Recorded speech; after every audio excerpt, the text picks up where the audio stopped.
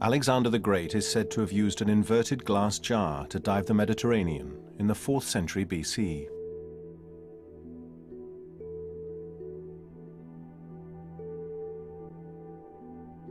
Open-bottom diving bells were still being used well into the last century.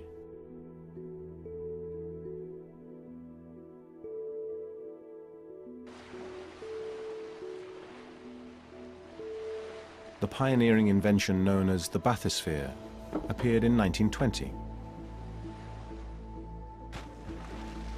In 1934, the 2.5-ton steel ball was lowered to a depth of 923 meters.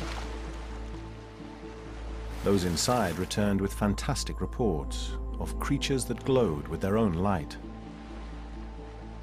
People were skeptical.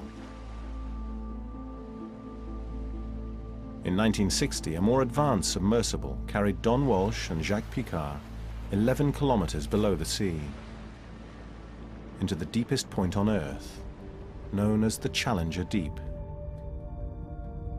They stayed there for 20 minutes. No one has been back since.